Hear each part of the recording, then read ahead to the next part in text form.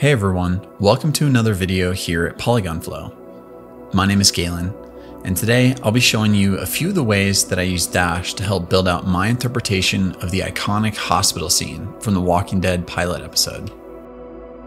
Dash saved me a ton of time in scattering assets, decals, and breathing life into this environment. In this video, we'll be looking at a number of scattering techniques, decals, cable placement, and more. The Decagon hospital set is where I sourced the majority of the assets for this build, and the models they provide are some of the highest quality pieces on the marketplace. We've put a link in the description below to get the exact set if you want to see them for yourself. Alright, and with all that out of the way, let's get started. Let's start by looking at some of the blood spatter in the patient room. I sourced a few unique blood spatter decals from Bridge to help build out a gruesome scene in one of the rooms just doors away from where Rick wakes up in the hospital. There's a brief shot in that sequence where you can see some blood in the hallway, so I decided to build on that idea for this room. I knew I wanted a fair amount of blood in here, and hand placement here would have been pretty tedious. So to start, I'll draw out a basic plane and match the basic footprint of this room. The reason that I did it this way is because I want the decals to be localized to just this section of the environment and not the entire ground plane. Next, let's type Decal Scatter into the bar. And I'll load this plane in as my surface input. There are a number of ways that you could do this using masking in Dash, but I elected simply to use this plane as a guide and hide it at runtime to get the desired effect. Now let's load in a few of the decals here and see how it looks. Out of the box, we're already getting a pretty nice effect. Since I've loaded in a handful of decals, the breakup is starting to look pretty natural as I increase the density. Affecting the min and max scale of the decals helps add even more variation. I didn't employ it in this use case, but if you wanted to add object masking to localize the projection area, Dash offers that here as well. This is obviously a pretty gruesome example, but I use the same method in the main hallway to scatter some simple garbage decals as well. Alright, let's take a look at the ceiling next.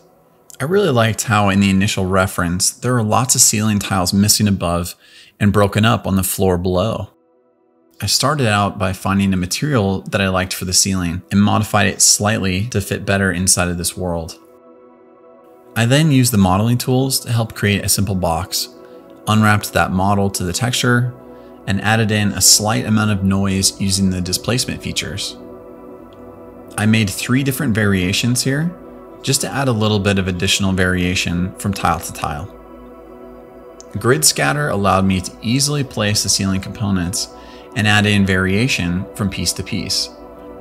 As you can see, I needed to spend a little bit of time sorting out exactly what the scale values needed to be and how far I needed the pattern to actually extend, but in just a few seconds we had our ceiling.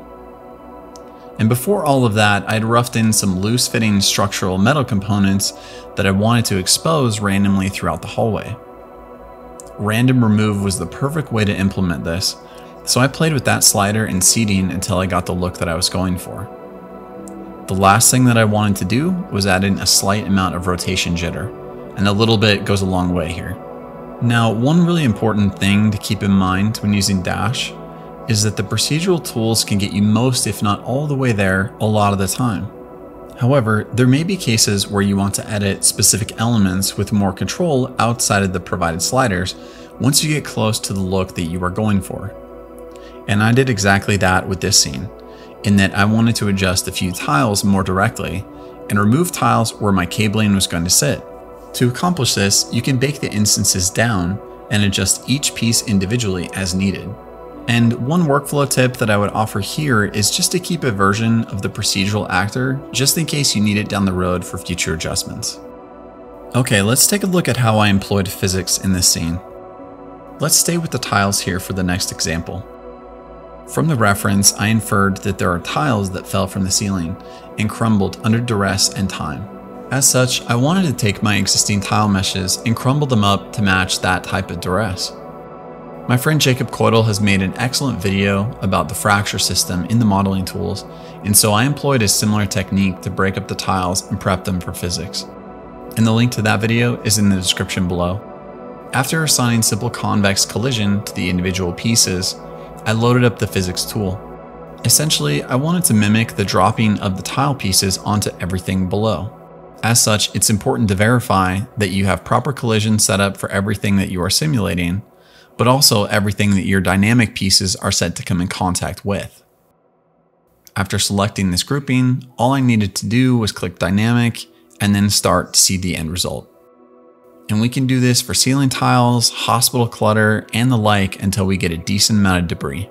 And I also used physics to create a few piles of pill bottles in the patient room. Duplicating my selection a few times resulted in a pretty neat effect. Alright, let's talk about cables. Cables are present all over this environment, and Dash helped me to accomplish this in no time. And there are several different types of cable implementations that I used here, so let's take a look at those. The first is drawing cables over a complicated static mesh. This toppled supply cart has a lot of intricacy that seemed like a really fun way to use the tool. And I wanted the end result to look like the cable had gotten tangled up in the object, so I started drawing. We need to start with the curve tool, and this will create the skeleton for our cable. It's important to pay attention to the minimum spacing setting when drawing, as you need to identify how many control points you really need in order to achieve the look that you are going for. If you have too many points, it will become really difficult to make edits. So err on the side of fewer, as you can always smooth the actual mesh out with the cable tool later. After we are happy with the initial curve, we now need to move towards creating a mesh around the spline. Quick Pipe allows us to flag the curve that we drew as the main control arm for that piping. From there, we just need to dial in the radius, sides, and smoothness of the pipe. And I'll spend a little bit of time here massaging all the control points until I get a look that I'm really going for. And just like that, we have a nice complex cable setup on a uniquely placed asset without ever leaving the engine. I also used the cable tool to create a few one-off hanging cables from the ceiling structure. And I cheated a little bit in this example by placing assets up in the ceiling that I knew I wanted the wires to hang from. And this gives me a lot more granular control over where the wires are connected. And some really important settings that I leveraged here are connection rate and cut rate to add variation in the bundles of wires. Min and max gravity adjustments were also super helpful in adding multiple elevations to the clusters. Add in some noise on top of that, and the cables really added a nice level of breakup to the scene. Okay, well, I hope you found this video useful. I really enjoyed building this environment, and I hope you'll tune in to our next video. Thanks for watching, and we'll see you next time.